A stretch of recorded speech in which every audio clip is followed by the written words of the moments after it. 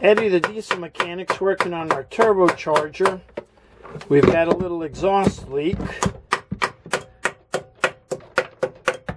He's fixing it with a special Silca-Seal, but the important thing I want to point out is that burn mark. See that burn mark on the wood? That came out of the area that he's adjusting. You put a special Silca-Seal on the gasket, flange, and then a new flange. So if you see something like this that looks like a burn mark, it is a burn mark, so you need to investigate further. These big silver things laying in the floor, those are insulator blankets that are actually laced on top of the turbocharger and the exhaust pipe.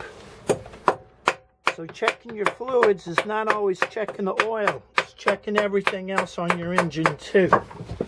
Let me open the door and show you the rest of the engine. This is a Detroit 8V71.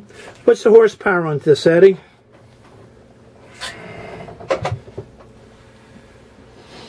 About 420. About 420 horsepower, two-stroke diesel V8.